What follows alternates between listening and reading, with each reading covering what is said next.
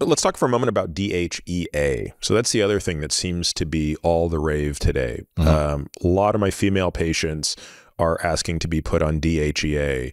And I'm not sure where this came from because DHEA has been around forever. It's one of the few hormones that's available over the counter.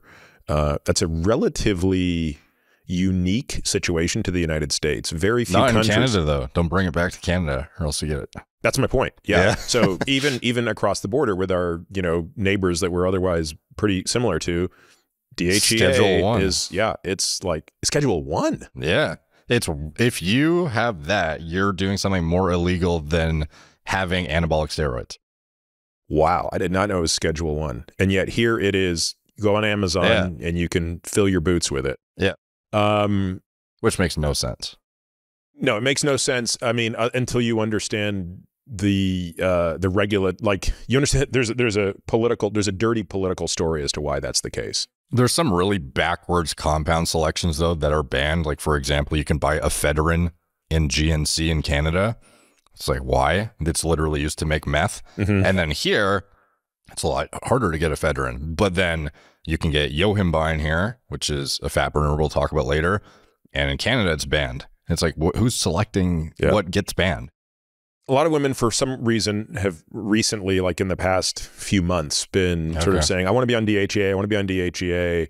And, they're somehow being led to believe this is the elixir of life. And I'm sort of trying to scratch my head and understand why they're saying that. Presumably, they're saying, if my DHEA levels are low, it could explain my low testosterone, and this is a quote-unquote more natural way to increase my testosterone.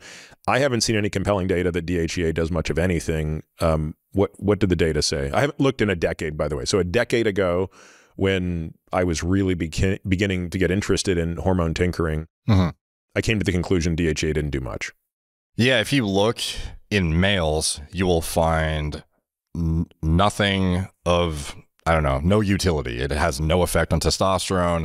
At best, you get a spike in estrogen and no testosterone, seemingly, through, whatever backdoor. And yet it's a USADA WADA banned drug. It's treated just as testosterone would be or any other. Yeah, which is wild. But in females, it actually is useful and can increase testosterone to the degree that if you had, and this is a pretty wild study that I haven't really seen anyone talk about, I'm sure somebody has, but a few years ago, I was looking into, for the very reason of my girlfriend at the time was shut down to nothingness on a combined oral contraceptive. And I'm like, what can you do in this situation?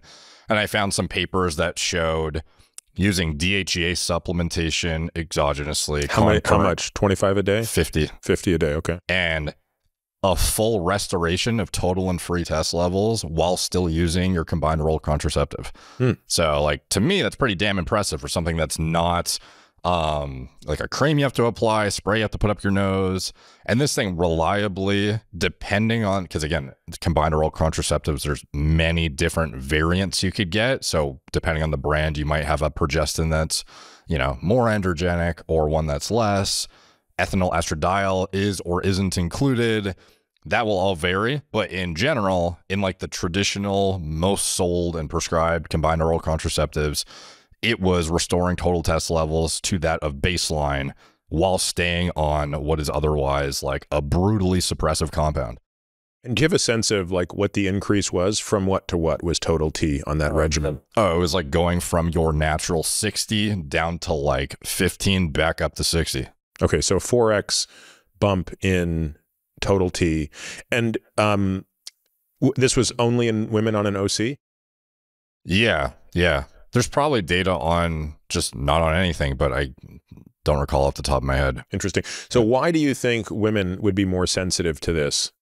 Probably because a significant amount of their androgen synthesis derives from adrenal hormone production, as opposed to men. It's like, if you castrate a guy, you can still squeak out like 30 to 40 nanograms per deciliter from his adrenals. Yeah. And in females, it seems to be similar depending on the woman, you know, proportionally. But it could 30 be to 40 out of her adrenals could be 3/4 of her total testosterone. Exactly. Yeah. So for men, it's like, you know, a drop in the bucket, but for girls, it's like maybe 3/4 of the bucket. I'm gonna check that paper out, but that'll be that might be a nice thing to have in your hip pocket if you live in the United States. One thing I can say, though, is DHEA in women who have natural levels that look pretty good. Like, let's just say you're on hormone replacement as is, and then you think you need DHEA for some subjective feeling of well-being. There's no real biomarkers to reinforce that you're deficient.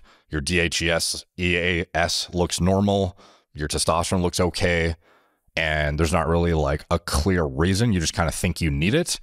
Almost certainly the risk to reward is a little bit worse, because acne on DHEA is very common in women to a degree where it's like the proportional upside you get out of it, you're not going to get as much, you know, anabolic activity out of it relative to seemingly the androgenicity impact systemically, or at least in skin, from what I've seen. And remind me, we don't measure DHEA levels. We measure DHEA sulfate levels, correct? Yeah, that's the only proxy in like traditional blood work metrics that I'm aware of to test for it. And remind, do you know why? I used to know why we couldn't measure DHEA directly in blood.